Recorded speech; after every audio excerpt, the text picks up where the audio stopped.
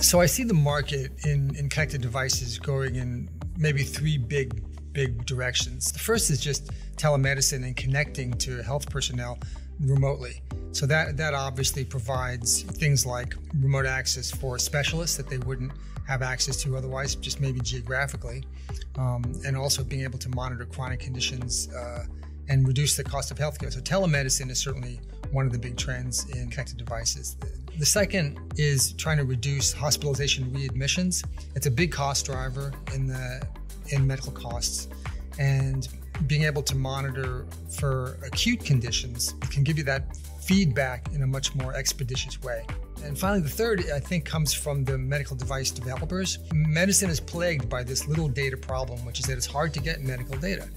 And if you want to get big data for artificial intelligence or machine learning applications, you need lots of data. You need tens of thousands or more, hundreds of thousands of data points. So if you're a medical device company working on a machine learning classifier, for example, and you want to get data on an ongoing basis to keep improving your algorithms, it's a great way to gather data in a less clinical trial kind of way.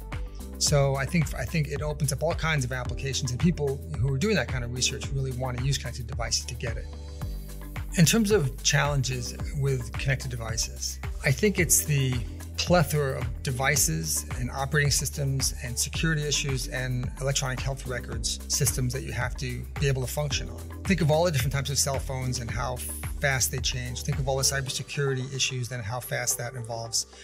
You have to have this world that you have to keep up with all the time. So keeping up with all that evolution is one of the biggest challenges.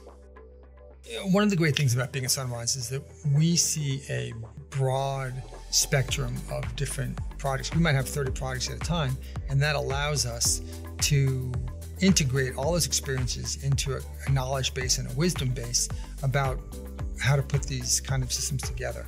So at Sunrise, we tried to bring that value from all those projects to the individual projects and provide, guidance and suggestions and help to try to make the program work, both in a technical way, but in a business way and in a practical way. So I think that's a kind of unique thing that Sunrise does well.